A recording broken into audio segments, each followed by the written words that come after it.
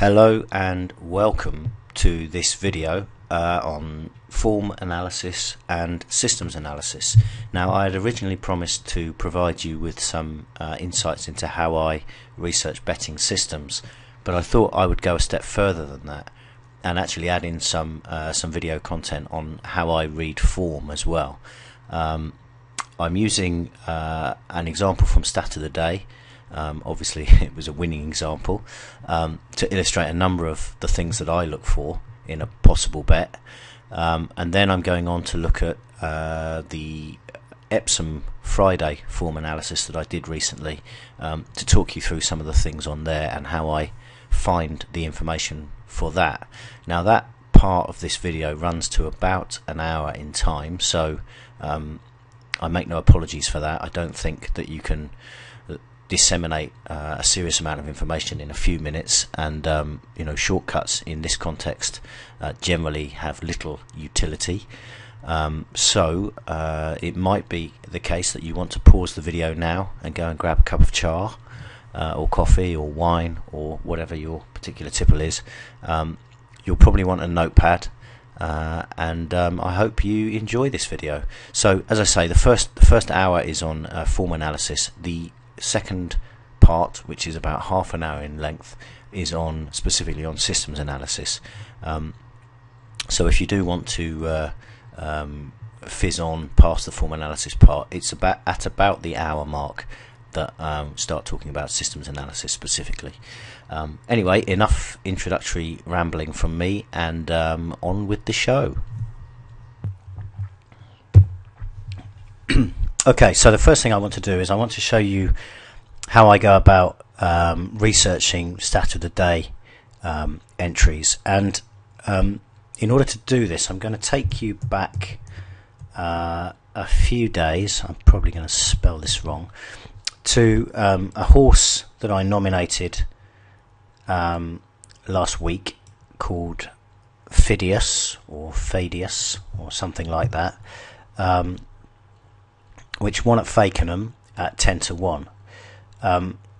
Now, its recent form figures, as you can see from the form string, if you ignore that one last time, its previous form figures were 3p, 3, 4, 4.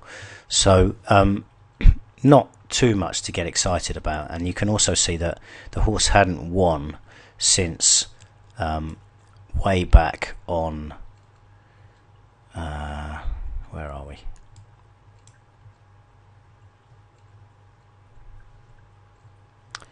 The 4th of May 2010, which was basically 2 years, almost exactly 2 years ago. So the start point for these kind of things is I start with the trainers for the day's racetracks. I'm always interested in those trainers who perform well at particular tracks, because trainers are human, and as a consequence of that they're creatures of habit, which means that what has worked for them well in the past is likely to be something that they'll look to replicate in the future.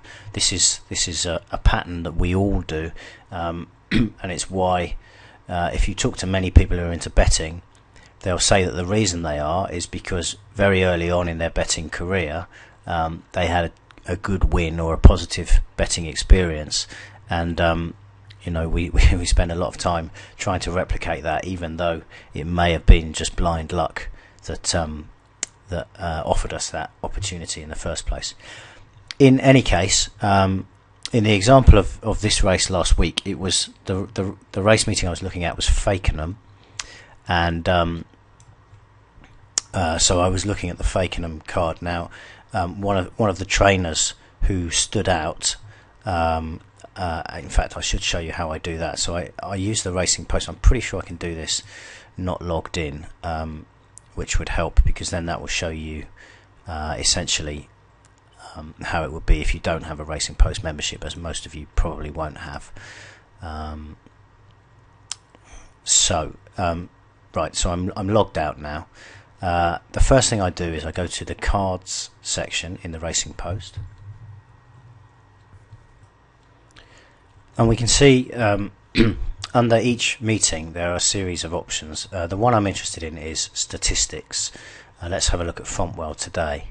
So I click on statistics and it brings up various details on the race meeting, including top jockey, top trainer and top owner. Now I'm interested in the trainer section, and what I'm looking for is a combination of a decent strike rate and ideally a profit. Now if the strike rate's very good on a number of runners, I might look for one with a slight loss, like for instance Venetia Williams, because it's probable that within that she has a profitable subset of her runners.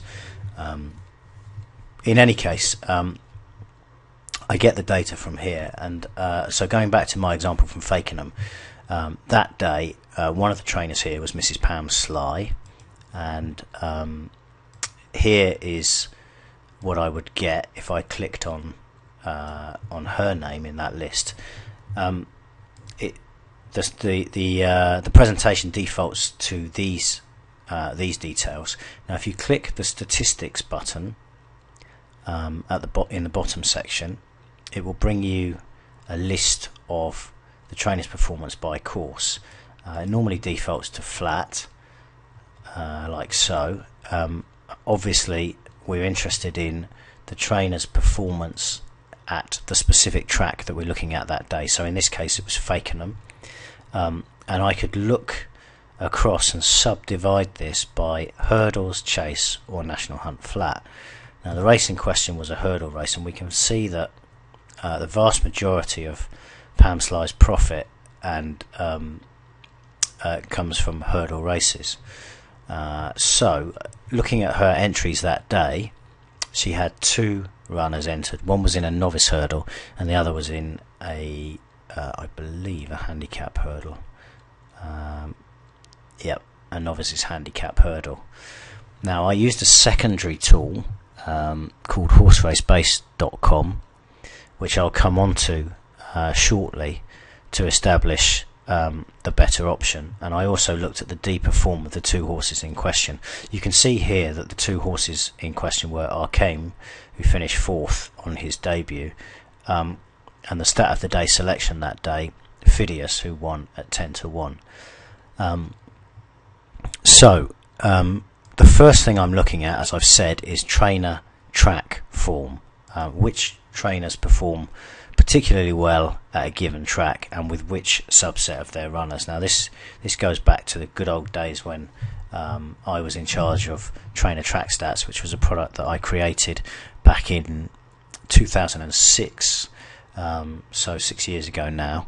And if you've been following my stuff for any length of time, you'll know that I'm a massive fan of trainer habits, and when things are going right for trainers, when they're in form, that this really is something that you can't ignore in your betting. If you're not taking note of the trainers in form, then you are missing a massive trick. So that's the first takeaway, really, is to look at trainer form and to look particularly at trainers who target certain types of race at certain tracks. I think if you just incorporate that into your betting, you'll already improve how you're performing up to now. Now, of course, it's all very well a trainer having a good historical record at a given racetrack, but if the horse is decidedly unsuited, then that's not really going to help matters very much.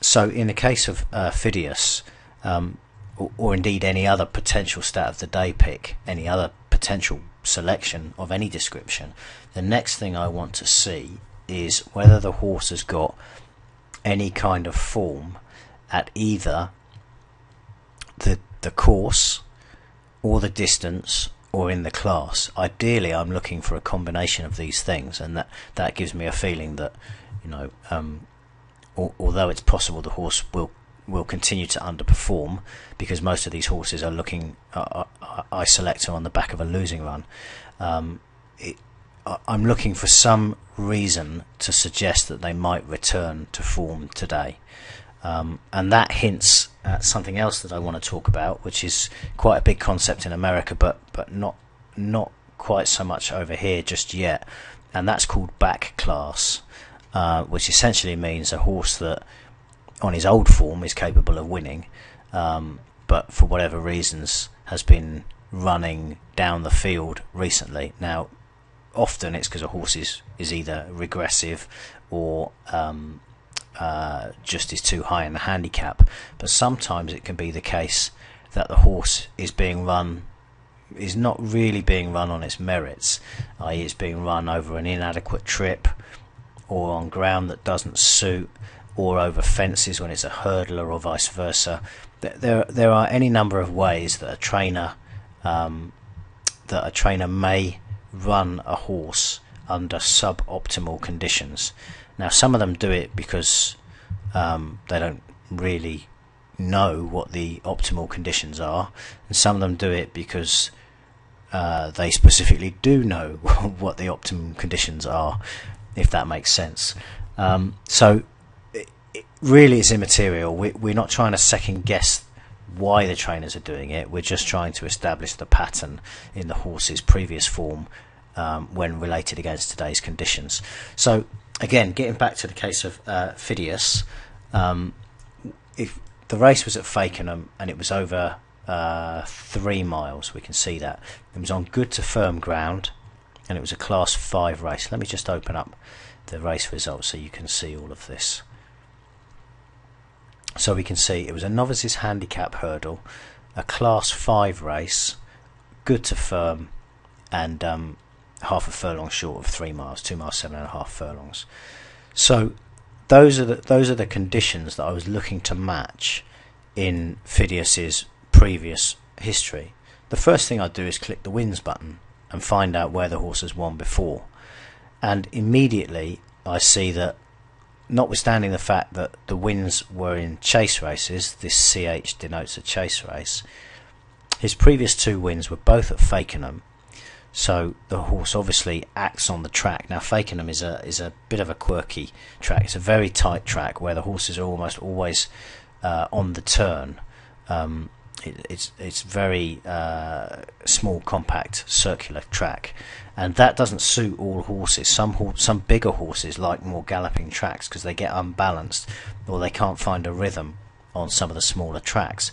So Fakenham is one of those tracks where course form is quite a big plus, because not all horses act around it.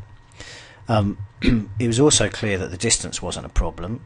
He won over a furlong further twice, and it was further clear that the going wasn't a problem either. In fact, the fact that it was good to firm that day when I selected him was a positive bonus, because you can see that his previous wins had been on good and good to firm ground.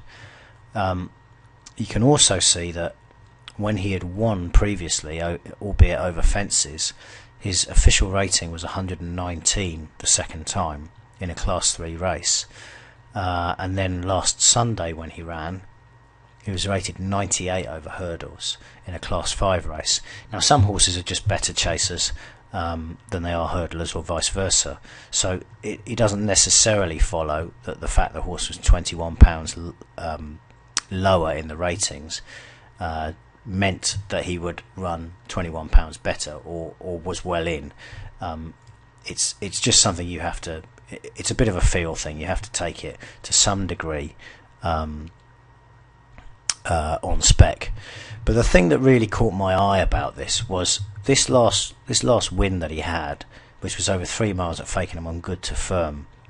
He had not had those conditions collectively since. And if we look at if we ignore his Stratford form, which was pretty moderate, but if we look at his other form on good or firm ground, we can see at Huntingdon he ran second on good ground. Now these are in chases, bear in mind. We can see Fakenham he ran on heavy ground, which clearly wouldn't have suited, and ran down the field.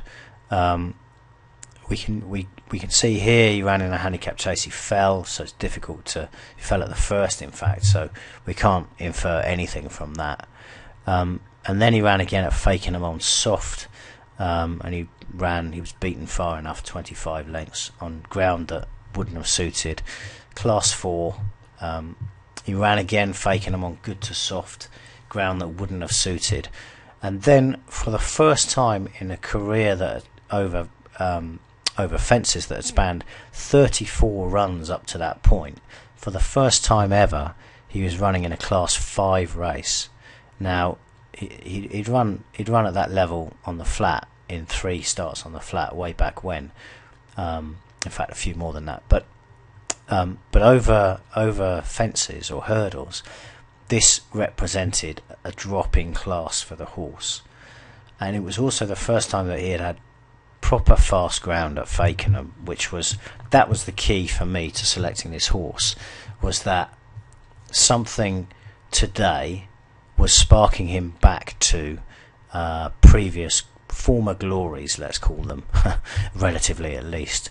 So I was happy enough to take a chance with a horse like that. And it's important to know that when you're backing horses at 10 to 1 or 8 to 1 or even 6 to 1 because you think their value, that it still means that in the main they're going to get beaten, right? So a 10 to 1 shot that I think should be about a 4 to 1 or 9 to 2 shot represents a great bet, but still 4 times out of 5 it's going to get beaten. And you have to have quite a lot of faith and confidence in your selection process to carry on picking those horses. For instance, today I selected a horse called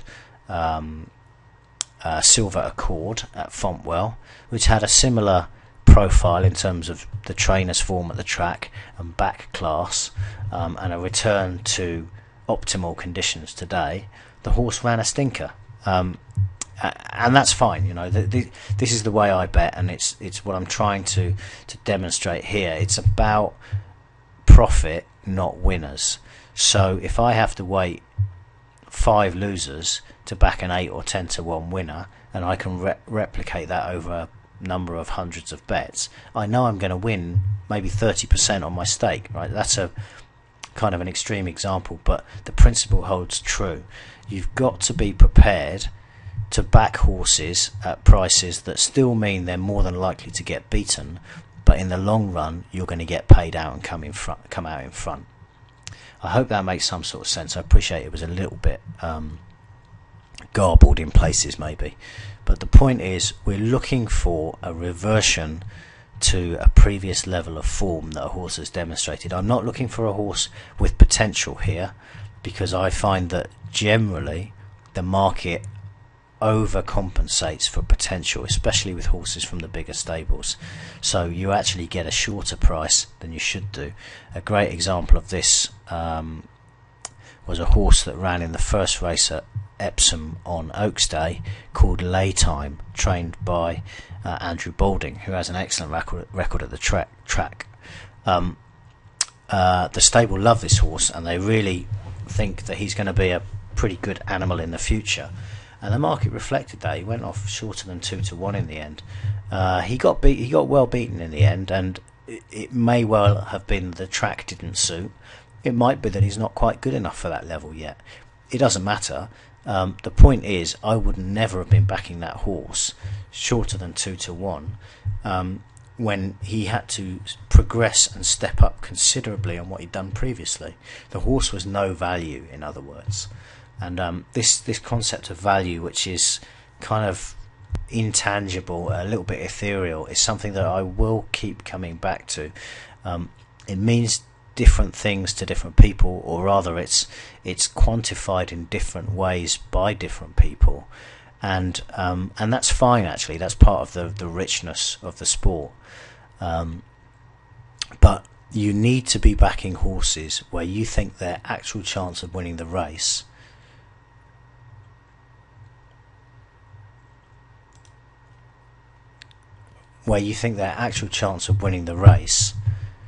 is greater than the odds imply.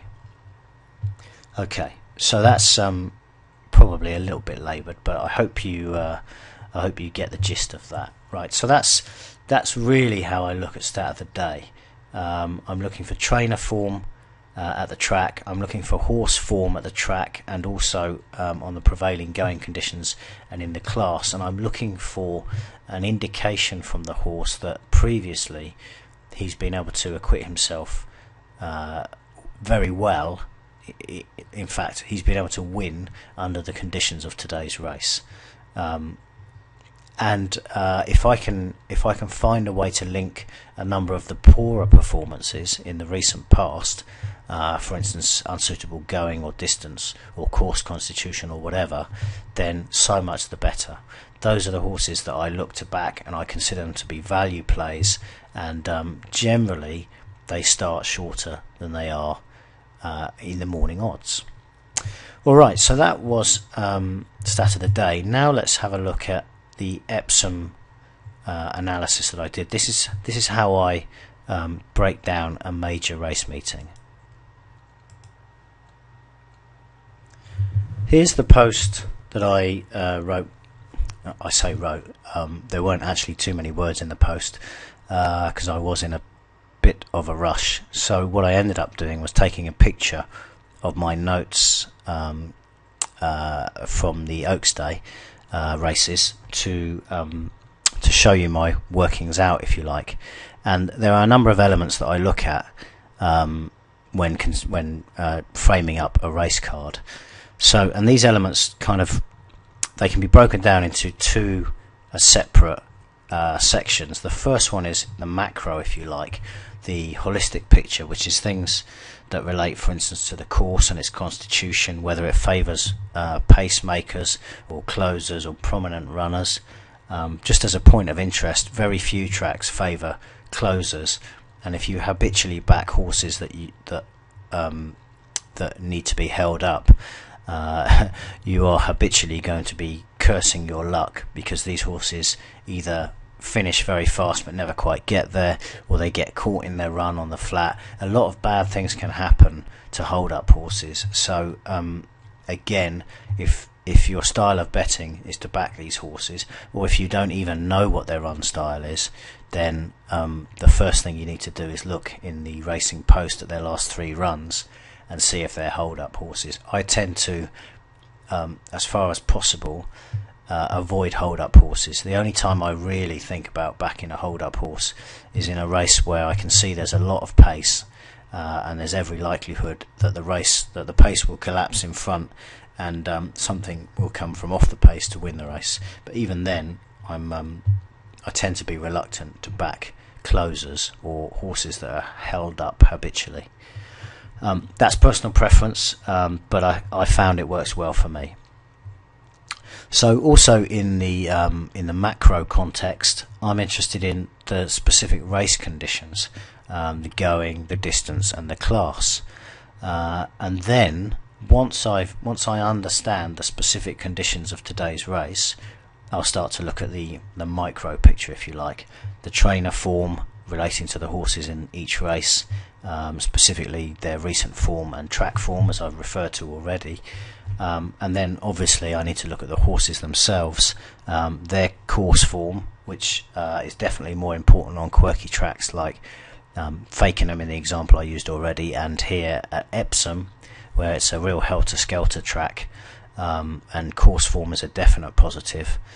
I'm interested in previously favoured conditions. I will also consider horses that have got scope for improvement for today's conditions, although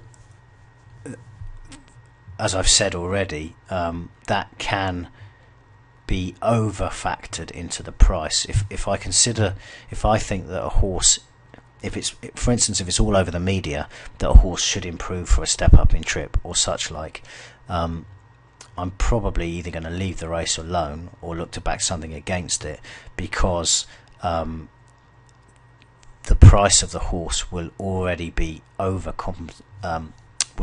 represent no value, on the basis that, you know, people in the pub will be saying to their mates, oh yeah, he's bound to improve for a step up in trip, because they've read it somewhere, not because they believe that necessarily, or that they know it from the breeding or whatever. And it's this kind of following the crowd mentality that costs a lot of punters a lot of money. Now, if you're a fun punter and you just want to back a couple of horses that have been tipped up by Templegate in the Sun or whatever, I've got no problem with that. Absolutely fine. Templegate is actually a pretty good tipster relative to other newspaper tipsters, but you must know that whatever those guys put up, their horses are going to generally not be very good value. So if you've any aspirations to make money from betting on horses, then you need to be ignoring newspaper tips, and you need to be pretty much ignoring the betting until you've come to a conclusion on the race. If you can price up races, if you can create your own odds line, then that's even better, and we'll perhaps talk about creating odds lines another day. But that's that's how you can frame the concept of value, is if you can make your own odds line and compare the actual price of the horses with the price that you believe they should be, then you're in a very good position to identify value. Okay, so that's my usual long-winded summary of the situation. Now let's actually have a look at some of these notes, and I'll show you where I found the data for them and the tools that I use when analysing a card.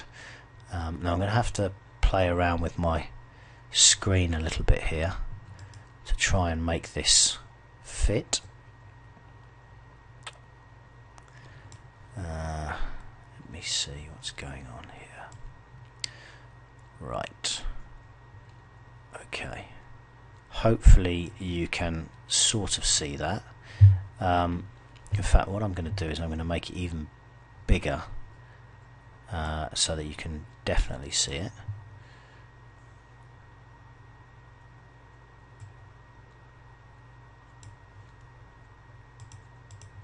Right, so this was Epsom on Friday. So the first things we know are that Epsom has a very curious constitution. It's a remarkably idiosyncratic track.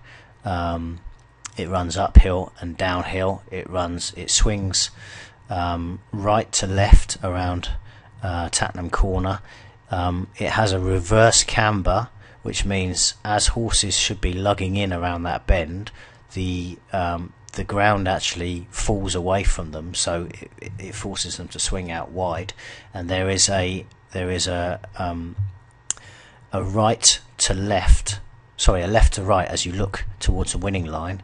The ground falls away from left to right, so horses actually start rolling around in the last quarter mile, which is also downhill. It's actually a hell of a quirky track, and you very often get hard luck stories there, or horses that don't act on it. So as I say, course form is a real positive. The other thing to say about Epsom is it definitely favours those who can race close to the pace. So those are the things that I was bearing in mind when framing my views on the racing. The next thing I'll do, if it's a big meeting, if it's a group race or such like, is I'll look at the trends for the race. I'll look at what sort of a profile fits that particular race. Now in the case of the first race at Epsom, which I believe was the Princess Margaret Stakes, a Group 3 race for fillies and mares, there were some reasonable trends to consider. First of all, 4 trainers had between them won 11 of the last 15 iterations of it. Saeed bin Suroor, Mick Channon, Sir Michael Stoute and John Dunlop. Unfortunately none of them had a runner, so that kind of kiboshed that idea straight away. But looking away from the personnel, we could see that it was a race that generally favoured the top end of the market, with 14 out of 15 winners being 7-1 or shorter, and that kind of aligning with the fact that all bar 3 of the last 15 winners had finished in the frame last time out. the 4 and 5-year-olds held sway, with a few 3-year-old winners as well. Nothing older than 5 had ever won the race. So again, it tends to be the case with fillies and mares that by the time they're 6 or older, if they're any good, they've gone off to the paddocks for breeding. So that logically follows. And again, with the fact that so many were 7-1 or shorter, it was no surprise to find that 8 were favourite, 3 were second favourite, and the other 3 were third or fourth favourite. It was interesting to me that most of them had run within a month, and there was a ratings band as well that was of interest. So all 15 winners had been rated 100 plus, or were yet to get a rating. So I immediately put a line through anything rated less than 100, and there were about 3 in this race, as I recall. I then looked at the pace angle, and I established that the likely pacemaker was Clinical, and he was probably going to get, she was probably going to get her own way in front, as she was the only one who habitually front runs. So those other 4 mentioned there, numbers 1, 4, 5 and 7, can race close to the pace. So I was interested in those as well from a course constitution perspective. Let me show you the 2 tools that I use to do this, because I appreciate that I'm really just talking about history thus far, and I do want to give you an insight into the tools that I use. So the first tool that I use on a very regular basis is a brilliant database called Horse Race Base. Now, if you haven't seen this or used it, it's run by a top man called Chris Bagnall, and it's hugely affordable. As you can see, my last donation was €7.50, which is about £6 at the moment, and that's per month. So it's sort of 20p a day or something, and there is a massive amount of data in here. You can create your own systems, and it will tell you the qualifiers each day. It's got race card analysis, some really interesting stuff on race cards actually. For instance, let's have a look at the 5:30 at Fontwell. You can see it's got all these different analysis tools. So you've got the normal race card there with Horse Race Base's ratings, their own ratings. I can look at a glance at which horses have performed on today's going, and I can see that the one that Cornet likes the ground fast, seems to have done well on fast ground. I can see which ones are suited by the trip of 2.5 miles, and again I can see that Cornet has run quite well under those conditions. In fact, nothing else has won over 2.5 miles, although Airedale Lad has won over longer and shorter. I can look at the trainer and the jockey. I can see if the horse has run at the track before, and if so, how it's done. Again, Cornet is a course winner here, so is Watford T. Horses that have run well on similar tracks, track conditions are here or going the same way. I can look at field size and odds. I often look at the class element to see which horses have won in today's class. Again, Cornet scores well. Airedale Lad's won plenty of times, albeit from plenty of runs. And I look at the headgear one as well. I think this is quite interesting to see how horses have performed with today's headgear. And what I can immediately see there is that Cornet, it looks like he's trying cheek pieces for the first time, because he's got a naught there for cheek pieces and tongue tie. So that's quite interesting, because it does imply that they're trying something different. In any case, the tongue ties worked well for him before. And finally, there's a head-to-head view, so you can see which horses have run well against which others. In this particular case, there aren't many races to look at, so it's kind of immaterial, but often you'll find a horse that's run against 8 of his opponents and he's beaten 7 of them. And there are kind of intra-class bands, and if you get a horse that has beaten a number of the horses that he's racing against today, I always look on that as a positive. In any case, that's just one of the things in here. I mean, I could spend an hour showing you around Horse Race Base and really only scratch the surface with it. It's a fantastic tool, and if you go to horseracebase.com/ggs.php, I'll put this link under the video. Just make a note of that.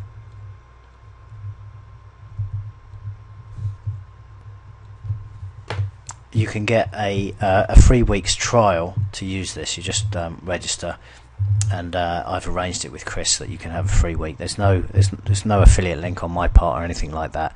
It's just I personally think that Horse Race Base is the most accessible entry level research tool that you can use, and when I say accessible, I mean for £6 a month or €7.50 a month. It's really tremendous value.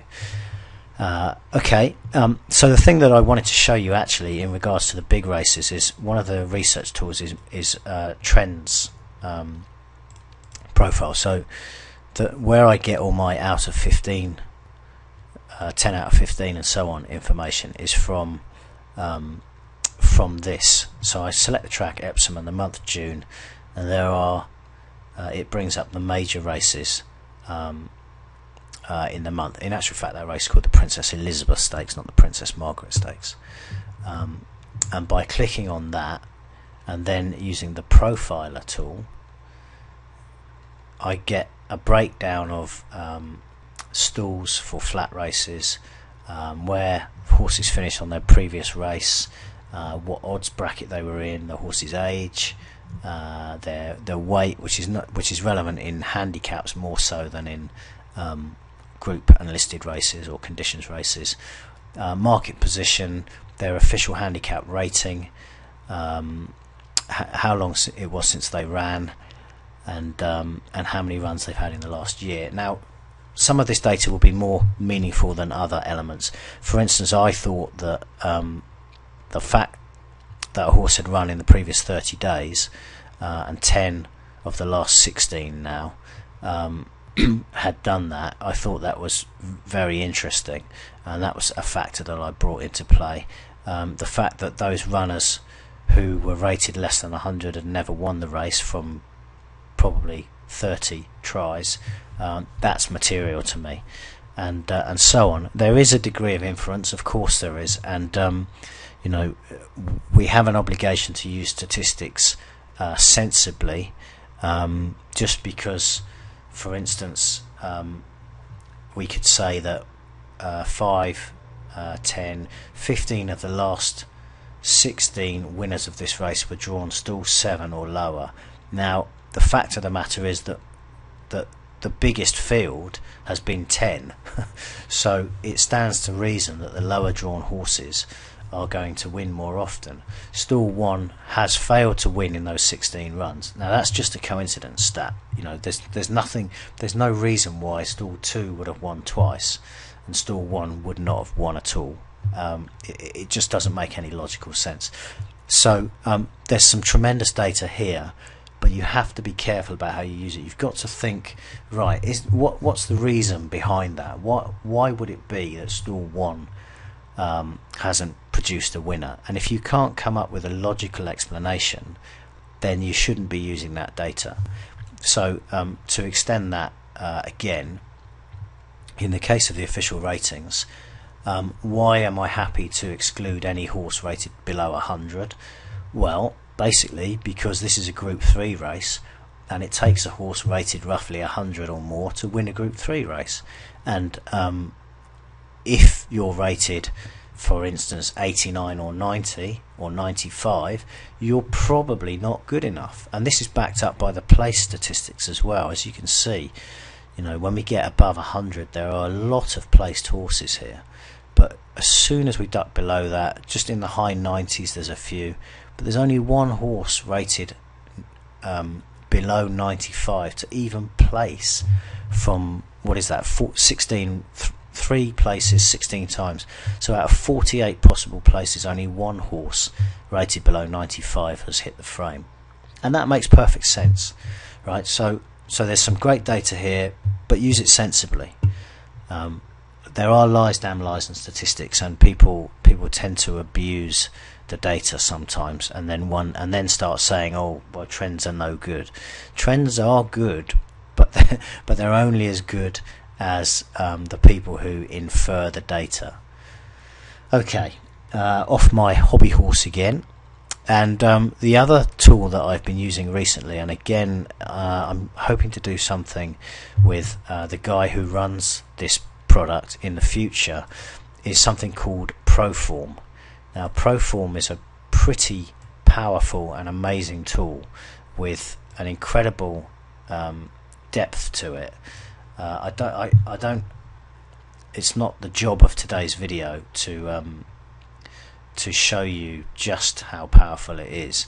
I just want to touch on a couple of factors with it. In fact, only one really, and that is I use this primarily to look at the pace angle. You can see down the left hand side all the array of elements that it's got, and we'll talk about this another day. It's got a great system builder tool. It's got various ways of analysing the draw, managing your bets, tracking horses that you want to follow, and so on. But the thing that's really interesting to me is the pace form angle. And so for any race that you select in Proform, in this case it's the 210 at Uttoxeter, it brings you a course and distance pace statistics box. Now these are all the races that have been run at Uttoxeter over 2 miles on the hurdles course, and we can see that of 545 front running horses, 103 of them won, and that generated a profit at SP of £90, and has an impact value of over 2. Now this impact value is important because it means it's a reference to the statistical significance of the numbers. An impact value of 1 is kind of the normal distribution. Anything above 1 is above average, and anything above 2 with a material sample size like this is an important factor. So in this case we can see that horses that lead are clearly favoured. Those that race prominently, although they lose a significant sum at SP, they are still favoured statistically over they perform above average but not sufficiently well to make a profit, backed blindly.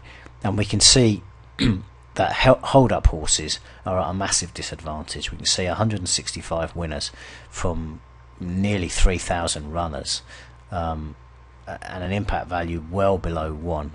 So again, you know, this is testament to the fact that hold up horses find it very difficult to close down and pass all of the horses that are in front of them.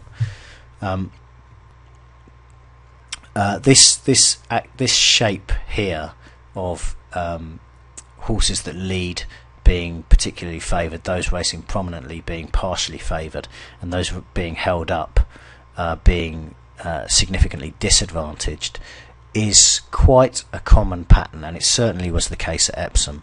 So again, I'm putting added focus on those horses that are going to race close to the front.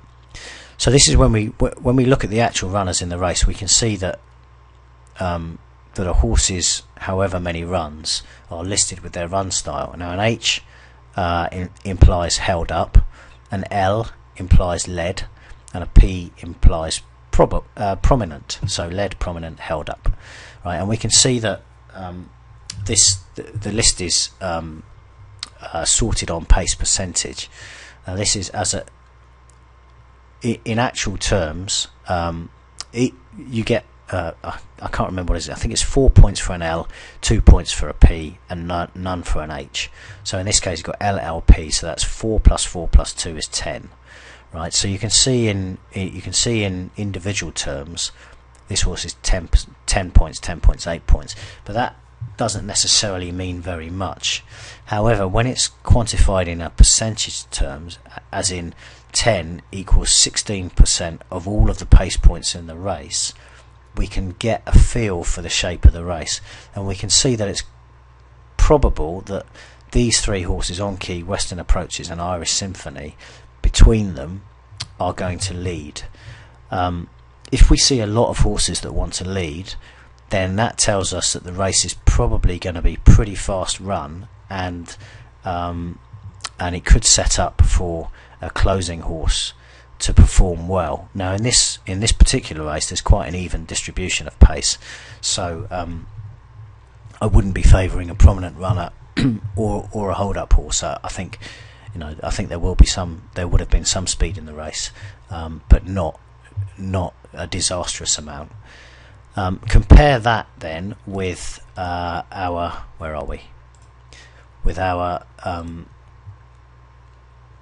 notes on the first race at Epsom, and we can see that Clinical, unfortunately I can't show you in pro form because the day has passed, but we can see from my notes that Clinical was the only probable race leader in the early stages. The horse was sure to be prominent in the race, as that's how she had always run, and in a small field such as there was that day, she represented a good chance of getting out in front and staying out in front, and as it turned out, that's pretty much what happened. If I can just get the result here, just bear with me. Now the other one that I noted was Laytime. That horse ended up being favourite and really quite significantly overbet. As I say, it was a case of it became a bit of a momentum horse in the betting, and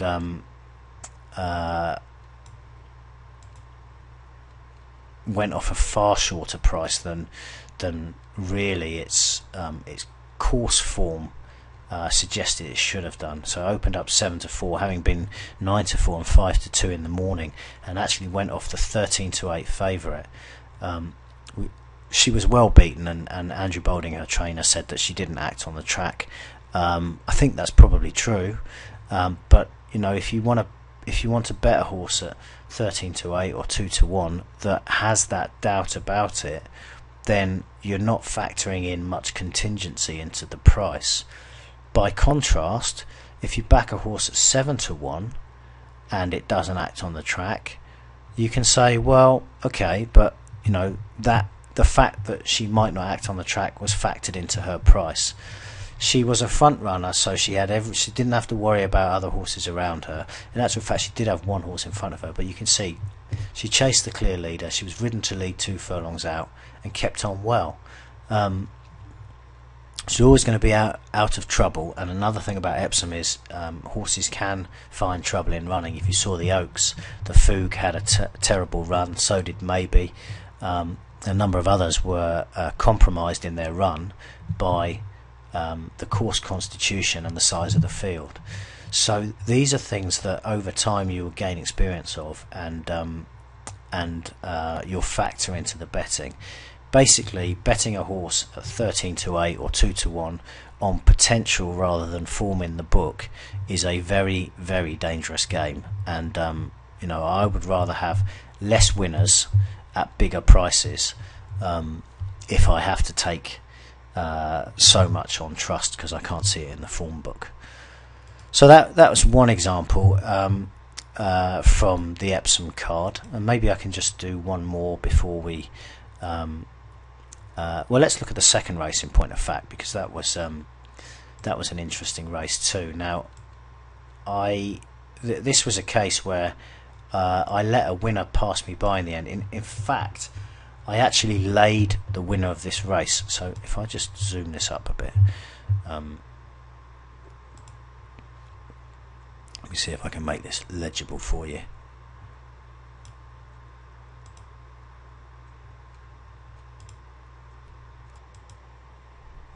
Okay, so you can see there are a few stats here. 8 out of the last 10 were 4 or 5 years old. the same number were carrying 9 stone or more. In fact, most of those 6 out of 10 were carrying between 9 stone and 9 stone 5, implying that they had some class, but they weren't overburdened by weight. The same number were towards the top end of the market. There was one big outsider, 40 to 1 shot, but mostly they were relatively favoured horses. And again, I've got the pace angle here. I've got 2 and 7 leading, with 5, 12 and 13 close up, and the rest coming from off the pace. There were a couple of horses who had particularly good Epsom form, and that's always a bonus round here. So Resurge had run 7 times at Epsom previously, 3 wins and 2 places, meant he was one to keep an eye on. He went off 5 to 1 second favourite in the end, which is a bit short for me. Ramona Chase had 18 previous runs at Epsom and placed 7 times, including in this race in the past. So I want to keep those kind of horses on side. I want to be aware of that. And then when I was looking at the class angle, the horses to consider in that context, the ones who had won in this class, this was a class 2 handicap as I remember, over 1.25 miles, were Rum, Black Spirit, Gatewood and Borug. Now, as it happened, Gatewood won the race and Borug was third, I think. I ended up backing Rum in the end, which is a Godolphin horse that she had been a pacemaker for Blue Bunting in a lot of her races, but before that she had won a listed race in she had won a listed race over 1.25 miles, which was the trip of today's race. The other thing I had noted with Gatewood, as I go small screen again, was that Gatewood will need luck in running, but is progressive. Rum takes a massive drop in class after being Blue Bunting's pacemaker. Previously a listed winner, conditions, 1.25 miles and fast ground, are ideal for her. So I backed Rum, and I was interested in Gatewood despite the fact that I felt he'd need luck in running. Now, if you saw this race, it was a quite remarkable race, in as much as Gatewood came from an impossible position to win going away and was hugely impressive. To my mind, he is at least a Group 3 horse, running in handicaps. Now, the fact that he only won by a neck means that the handicapper can't really do too much for him, and I gather that the plan for him is to go for a handicap at Royal Ascot rather than a group race. And John Gosden, Johnny G, has a great record with Royal Ascot handicaps. He used to get Franny Norton on his lightweights there, and particularly for George Strawbridge, those 3 connections have had some great days at Royal Ascot. Now, I don't know who will be riding. I guess Buick will be riding Gatewood at Royal Ascot unless he can't do the weight. But this horse is very much one to keep on side. And if you look at the actual race result, I laid the horse because I thought 9 to 4 in a field of however many it was, 13, was just way too short a price, because based on the fact that his run style meant that he would probably have to overcome bad luck in running, and that a lot of improvement was factored into his price. Now you can see that he actually opened up 3 to 1 and was backed all the way into 9 to 4, so there was a lot of confidence in him. But look at the racing comment: held up in rear, still plenty to do and not clear run over 2 furlongs out. Switched right and headway over a furlong out. Strong run final furlong to lead close home, and he won by a neck and a neck. In actual fact, if we go back to my notes and look at the horses and mention from a class angle, we picked out, if I can get this screen to behave itself, the class horses were Rum, Black Spirit, Gatewood and Borug. And then if we look at the result, we can see that Gatewood, Barug and Black Spirit were 3 of the first 4 home, despite the fact that 2 of them were 10 to 1 and 20 to 1 respectively. So again, don't be afraid to back a horse at a price, because the market can't factor everything in, and if you're looking at a certain angle, you maybe have access to something, or you place more credence or weight on a factor that the market doesn't. And one of the greatest lessons that anyone can ever learn, and for the more experienced of you, forgive me for teaching grannies to suck eggs, but one of the greatest lessons that you can ever learn is to trust your own judgment. Ignore the newspapers, ignore the tipsters, trust your own judgment, and you will be rewarded in due course. And again, this is an example of that here, that 3 of the 4 class horses in the race finished 1st, 3rd and 4th, one of them at 20 to 1, another one at 10 to 1. So go with your own mind, don't be ashamed of that. Right, enough already. That then is a little insight into some of the key elements of my own form analysis.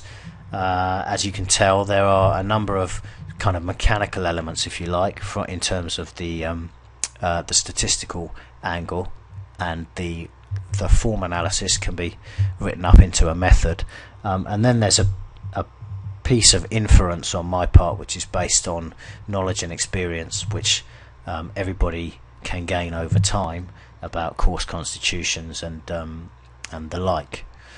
So that concludes this part of the video.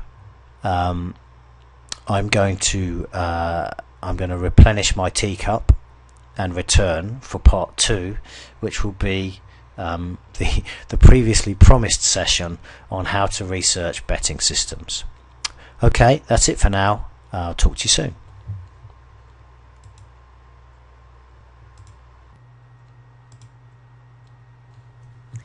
Hello and welcome to this video on form analysis and systems analysis. Now, I had originally promised to provide you with some insights into how I research betting systems, but I thought I would go a step further than that and actually add in some video content on how I read form as well. I'm using an example from Stat of the Day.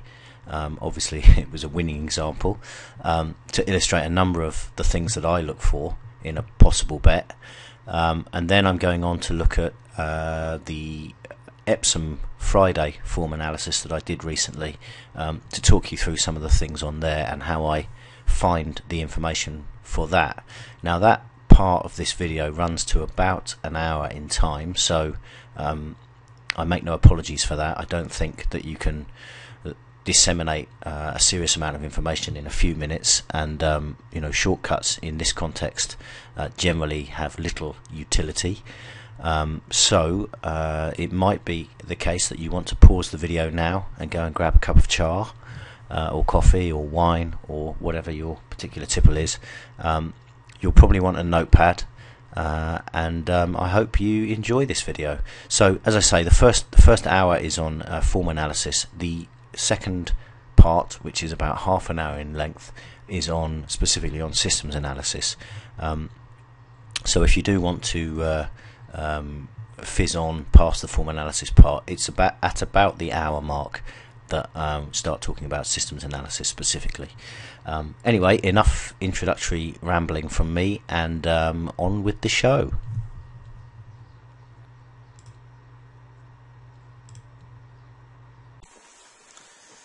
Okay, so this is part 2 of the video, which is going to be how to research your own betting systems. I'm kind of filming this hand to face, so hopefully it's pointing roughly in my direction. The reason I'm doing this is because I want to show you the first element of what we do, or what I do certainly, is I start with an angle, some kind of idea of what might make a good system. It might be trainer based, it might be form based, it might be something I hear on the radio or read in a book, and just let me exemplify that with some of my data sources, let's call them, in my very cramped study. So the first thing I have is a wonderful plastic bag full of old odds-on magazines. Now you probably can't read this, but these things are full of, this one's called Alternative Handicapping Techniques, and they're full of data and ideas. My thanks to Jim Cannon for providing me with that. Councillor Jim, top man. Next thing I've got is probably a fairly enviable bookshelf with just stacks of racing books from both home and abroad. There's kind of falling off, you know, they're literally everywhere. There's one more up there, The Perfect Punter, and just stacks and stacks of racing books. I love racing books. And the third thing on my desperately cramped desk space, I'm not the tidiest worker, is something called the Betting Insiders Club Members Report, which has got some great data and ideas in there. This one is Spring National Hunt Sire Analysis. I think there's an article there by David Renham of Racing Trends, and so it goes on. I also got Racing Ahead magazine, which I'm looking forward to reading when I get a chance. And these are some of the tools that are available. I'll show you a few online ones as well. But I just wanted to. The key point here is read more. If you're interested in racing and turning a profit, then read publications by those guys who write and research such things. Pick up ideas from them, and you know, take them and run with them. Take them to the next stage, and that's essentially what I'm going to do in the rest of this video. So enough said, and now let's go back over to the computer. So the principal tool that I use for researching betting systems and angles these days is horseracebase.com. Now in the past I've used a number of others. I used to love Racing Systems Builder. Unfortunately that's no longer supported. There was one called adrianmassey.com, which many of you will remember fondly, and there are a number of others as well. The one I like is horseracebase.com, and I mentioned earlier in the video, or in part one of this video, about how you can get access to this. You can try it for free, and the way to do that is to go to horseracebase.com/ggs.php, and if you press if you go to that page, then you see it's a free trial for GG's customers. You get 7 days to play around with this, and when your trial expires you can donate to continue your access. Chris is a great guy. He doesn't even send marketing emails to his list, let alone share it with other people, so you can be sure that your details will be kept in the utmost security. And yeah, I mean, you'll get 7 days to try this out. It's a really great tool which I use every day. So let me show you how I research systems on it. I'll log back in again. Right, so amongst all this wondrous stuff in the various drop downs is a tool called System Builder, and this is the one I use. So I'm going to click that, and it brings up a screen that looks like this. Now there are a very large number of variables, firstly relating to the race, the race kind of in terms of what I've been talking about, relating to the macro, if you like. So this stuff talks about time of year, track, race category and class, and so on. So the high level angles, and then several of the other boxes then go on to talk about the horse itself and its performance in recent runs, as well as its characteristics, weight, official rating, sex, and so on. Further down there are sections for jockeys and trainers, and then still further down you can look at horses last, second last, third last, fourth last run, and also its last winning run. And as if all that wasn't enough, for those of you that are interested in such things, you can also look at you can do stallion pedigree research. Now, in my opinion, although it doesn't massively fascinate me, I do think that there is an opportunity around breeding, the breeding of horses, and understanding horse preferences based on the sire data. I think that's a pretty good angle in. Like I say, it's not something I've ever done anything with, because I find it a bit dry for my tastes, but I do believe that there's merit in performing some sort of analysis on that. Anyway, these are all the elements, and I'm going to show you by example how I use this. Now, as I said, the first thing is to come up with an angle, and recently I came up with I read a piece of research which kind of supported a theory that I already had about Irish raiders in handicap hurdles at the Cheltenham and Aintree festivals. They seem to be burgling a lot of the prizes, and I had actually I wrote a piece on this about well, probably after the 2011 Cheltenham Festival, so just over a year ago.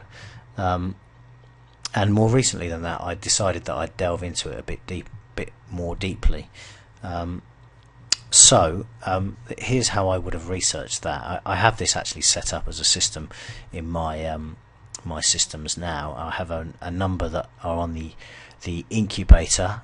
Some of them have made it into Betfolio, some of them may make it into standalone products at some point. I always test my systems in the live environment before offering them to prospective clients. Some of them would never make commercial systems because they're long, the losing runs are too long, or for some other reason that might mean they don't have mass appeal. Maybe if more than a few people were backing them, the price wouldn't be supported on Betfair or whatever. So it doesn't necessarily follow that a system that works for you personally will be one that could be considered as a commercial system for various reasons. For those of you who may either have your own system that you'd like to commercialize or be interested in researching one. Okay, so assuming that made any sense whatsoever, let's push on. Right, so my starting point was that I was interested in handicaps at Cheltenham or Aintree, handicap hurdles. So I select track, handicap or non-handicap, and hurdles, chases, national and flat. So let's just use those three initially, and I click go at the bottom, and then that will bring up a list of variables for each of those elements. So Aintree and Cheltenham, those are the main UK national hunt festivals, and then I can select handicap here and hurdles. So now I'm looking at handicap hurdles at Aintree and Cheltenham. I click go. So that then creates a subset, and here are my criteria on the right hand side. That creates a subset. Now, one of the theories around why the Irish horses seem to perform well, and I think it has quite a lot of merit, particularly in the last couple of years, is that the horses, they tend to run on very deep ground in Ireland. Oftentimes throughout the national hunt season over in Ireland, the ground will be soft or heavy in the vast majority of occasions, and not all horses are suited by that. So if you've got a horse that is running on unsuitable ground and running down the field, as a consequence, its handicap mark will only go one way, and that is south. So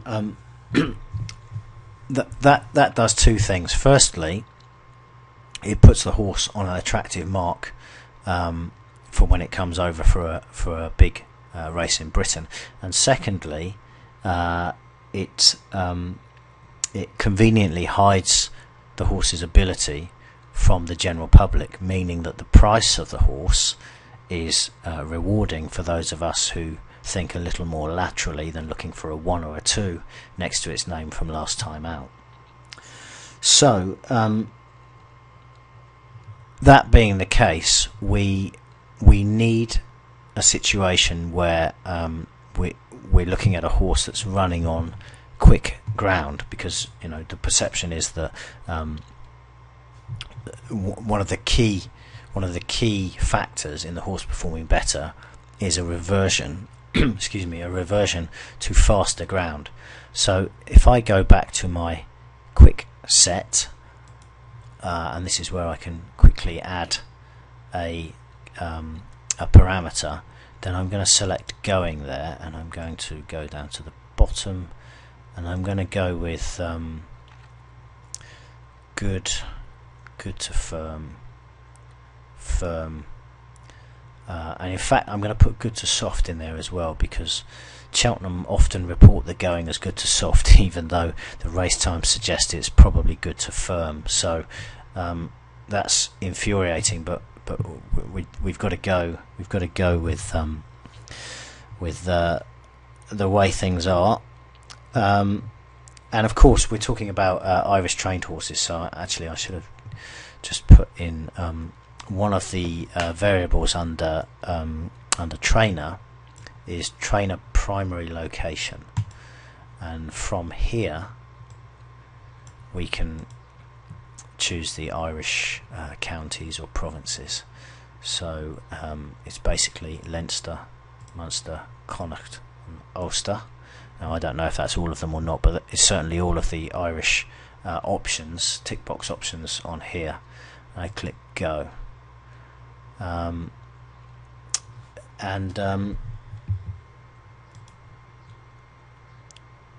I'm just going to put the year in. So what I normally do with the year is when I'm testing an idea, I don't want to have all of the years in an array that I'm ultimately going to use. So for instance, if I want to test over the last 5 years, what I'll tend to do is perhaps select 2 or 3 of the most recent years, and I'll leave the very most recent, and I'll leave one of the older ones as well, because I don't want to create a situation where I'm being led by the data, if that makes sense. I don't want the tail to wag the dog. I want to find a pattern within a subset of the years that I then latterly discover is replicated in the other years. So what I'll do is I'll test it on 2 of the years' data, and if it looks good and sensible, and bear in mind all of this has got to be sensible and logical, then I'll extrapolate by adding in the other years subsequently, 2009, 2012 for instance. But to begin with, I'm going to use a subset of the available data to set things up. So I've chosen 2010, 11 there, and what I'm going to do is I'm going to run the query there. Excuse me. Right, and now what we can see straight away is that if we had used this in those 2 years, 2010 and 11, we can see we'd have had 11 winners from 90 runners, which is only a 1 in 8 strike rate. It's not fantastic, and they're placing about the same again, making it a 1 in 4 place strike rate. We can click on the each way button and see how we'd have got on if we'd backed these horses each way, and we can see that our 40.5 point profit becomes 47 points if backed each way. That's with a minimum of 5 runners. Now most of these are quite big field handicaps, so I tend to look at how they would perform under bigger fields. So with 16 runners it's actually slightly less, and with 8 runners and therefore 3 places it's slightly more. But in any case, there's not really very much difference. It's not worth messing about with, in my opinion. So basically we've got something that looks pretty sound as it is. We're talking about these Irish Raiders coming over, specifically in handicap hurdles. I think certainly at the Cheltenham Festival, the Irish have had a pretty moderate record in handicap chases over the years, with the exception, of course, of the cross-country chase. So I am focusing specifically on the handicap hurdlers here. So what I'm going to do now is I've got a couple of other ideas about the progressive nature of horses as well, and specifically choosing younger horses. But before I go into that, I'm just going to I'm going to add in these other years, and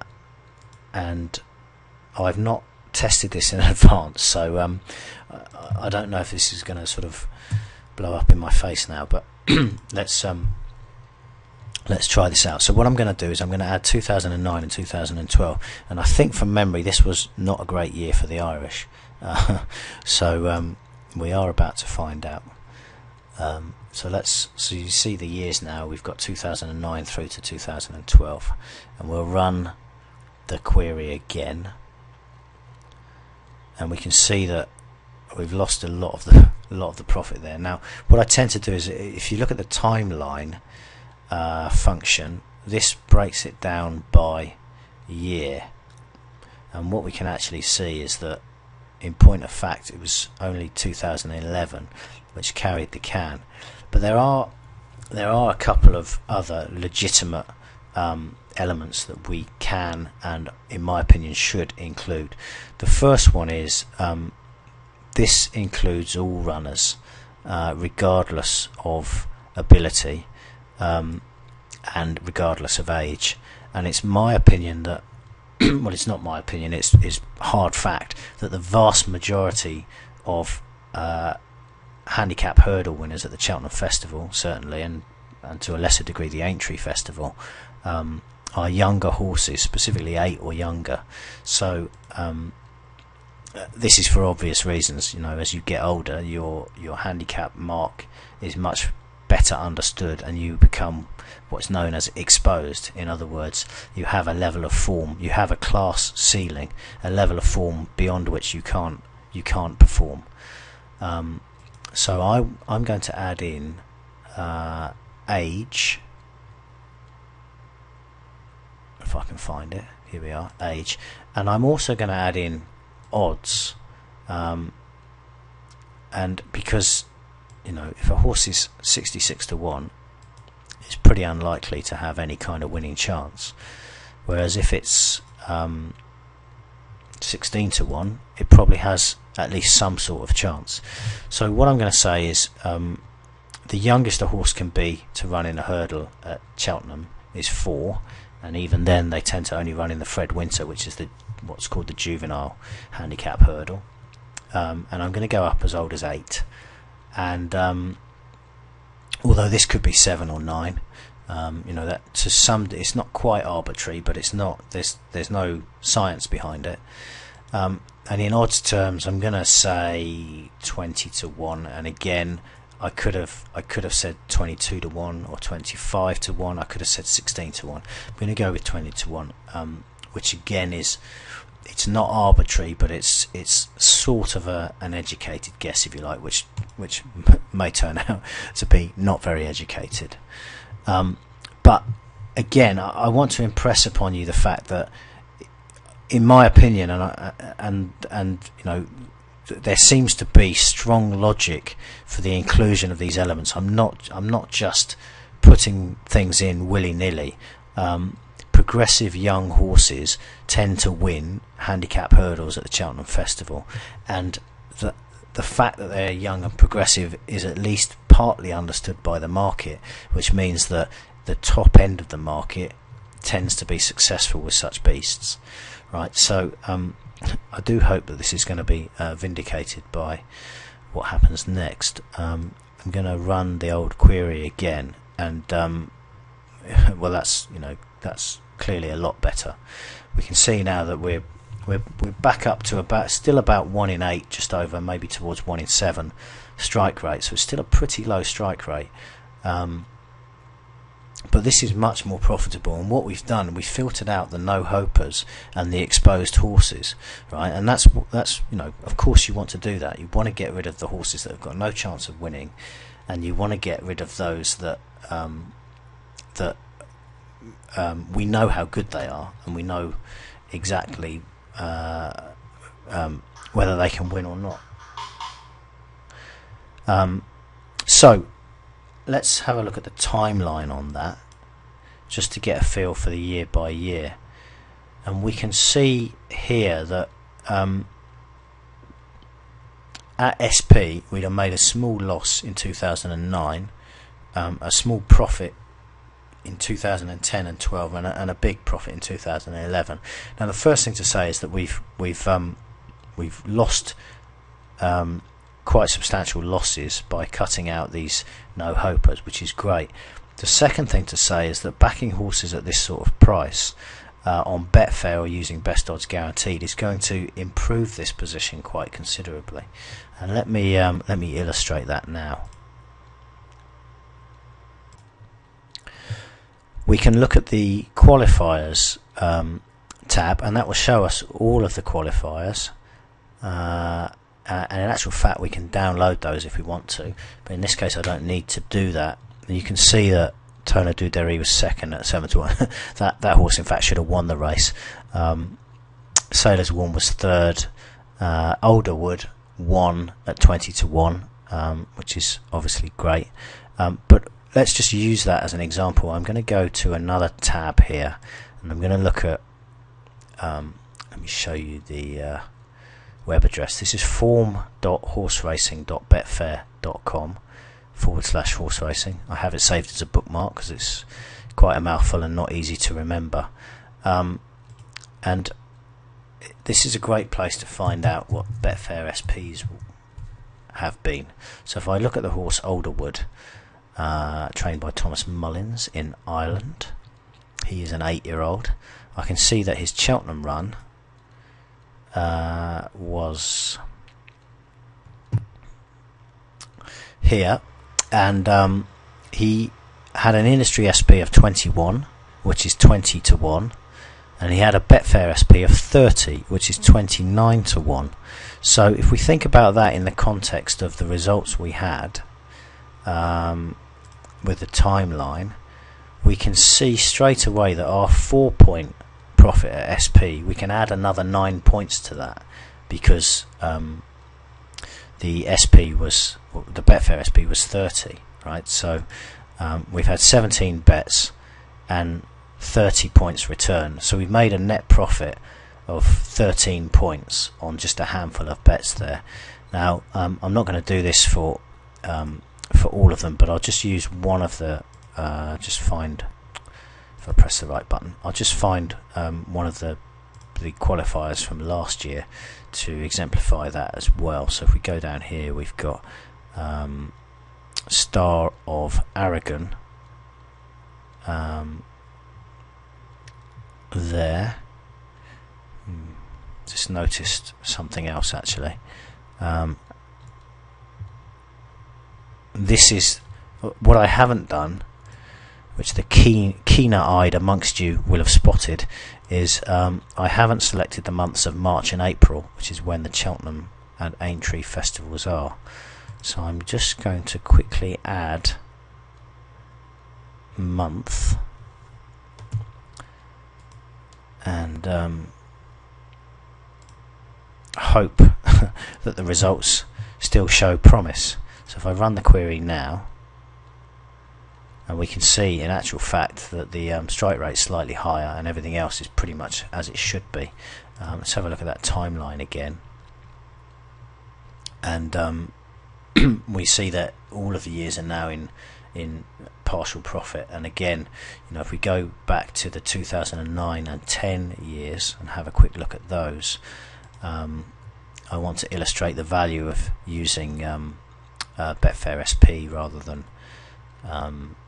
starting price. Right, so let's find, right, the first winner was called 90th minute. Let me just copy that for expediency's sake. And if I search for that horse, when did it run? It ran on the 11th of March 2009. Here we are. Tom Taff trained. He's 9 now. He was 6, I guess, at the time. So if we find that race,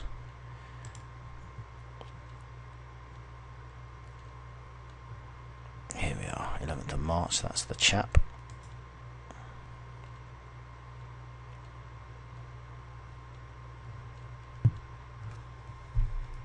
Need to get another hamster in the wheel on my computer. It's a bit slow today.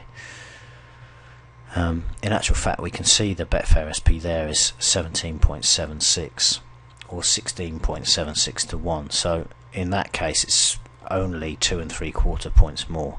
But I say only, you know, that's still, if you're betting a tenner a go, that's still another nearly 30 quid profit. And then, of course, we've got 1,000 Stars won the county hurdle in 2010. I believe Nina Carberry rode him that day, trained by the magnificent Willie Mullins. And again, we need to go back to the 19th of March 2010, which is here. It was actually Katie Walsh rode him, not Nina Carberry.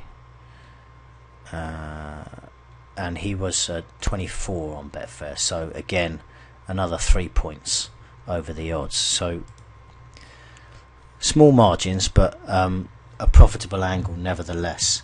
And this, as I say, this is how I do my research. So to recap, I'll start with an idea of an angle, which was that the Irish trained horses running on unsuitable ground, which conveniently or just by coincidence manages their handicap mark down, tend to perform well at the Cheltenham and Aintree festivals when they're unleashed on better ground. Clearly we're looking for horses near the top of the market, and clearly we're looking for the more progressive ones, and therefore the younger ones, or at least the more lightly raced ones. So the way I do that is I choose a subset of the years, in this case 2010 and 2011, to test the theory, and then I expand the date array to take in a period of time before and afterwards, and I'm looking for a reasonably consistent span of winners and losers and profit and loss. And you know, in this case it's clear that that 1 year has skewed the stats. In fact, it was the 2011 where, you know, there was that was a great year for this particular angle. But we can see that there aren't a lot of qualifiers, and you know, this is a great example of a personal system that I would use, but I wouldn't tend to share it more widely, because it's quite possible that I could bet 17 tenors and get, you know, if that one winner doesn't win, then I have no winners, and I'm 170 in the hole, and people are telling me it's a, you know, stupid or terrible system. But for me, the way I bet personally, I'm absolutely fine with a system such as this. The play strike rate lends itself to each way betting as well. So I hope that's some kind of insight into how to research using, in this case, Horse Race Base.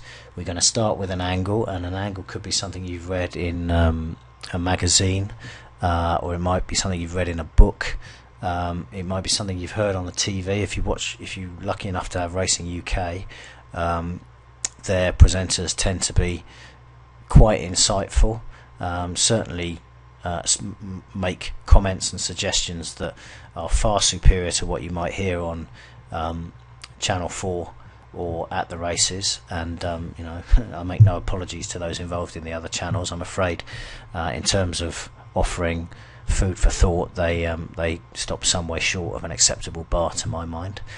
Racing UK are excellent, and occasionally the BBC throw in something of interest to me. But those are some of the ideas. There are places online as well you can go, such as smartersig.com, or you can read some of the blogs at Betfair. Simon Rowlands is very good.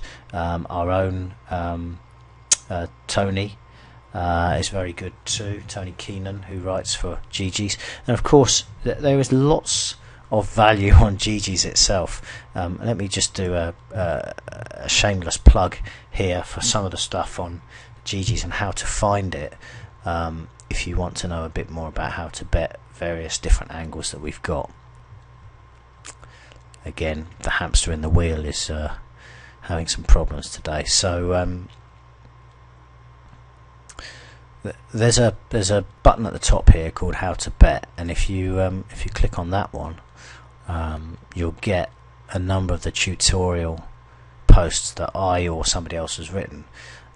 So Tony's written this punting confessional. I wrote some stuff in the Dante meeting about draw and trainers to follow there and various other things. Further back we've talked about the tote 10 to follow. There's content on how to play the place pot and various other elements in here. Planning, coping with losing runs.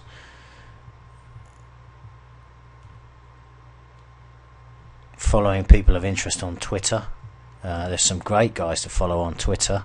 If you want to know who they are, then use this post here. Some content on handicap racings there, and various other elements. My computer's in danger of keeling over.